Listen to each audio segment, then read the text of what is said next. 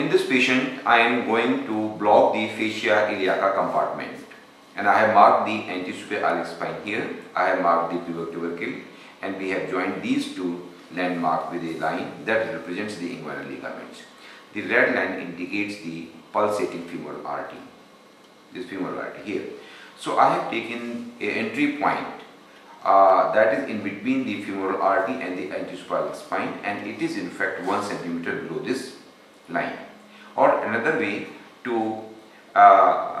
pinpoint the point of entry of needle for the fascial compartment is just to catch hold the anti-superior spine with the tip of thumb and middle finger. So at the PIP joint of the thumb, and the thumb is in fact parallel to the inguinal ligament, and at the junction of at the PIP joint, I have marked a circle that represents the entry point for the fascia iliaca compartment block. Now, after marking this, insert the needle, fine gauge needle, to anesthetize the skin only here. Just with a sharp needle, puncture and anesthetize the skin and the fascia iliaca here. Raise a subcutaneous blab here, and then remove the needle. Now insert the blunted needle. I have taken the 18 gauge needle here, and insert the needle from the previously anesthetized skin here, and see that this needle is in fact, it is jumping here, that is the fascia iliaca here. Just tilt the needle little bit and insert it, and you can feel the resistance while piercing the fascia iliaca here. So yes, this is first pop.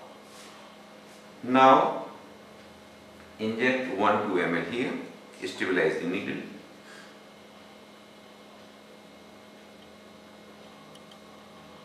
and then further insert the needle. Now the needle is jumping over the fascia iliaca, and gently pierce it. Yes, the pop is there. Stabilize the needle, inject little, aspirate to confirm the accidental intravascular injection, and then inject whole of the solution. Apply distal pressure here,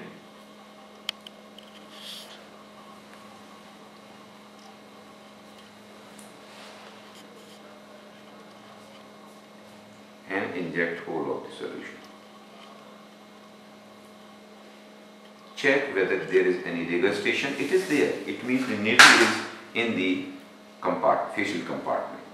Just apply the distal pressure and massage this area for 4 to 5 minutes to disperse the solution, and that's all.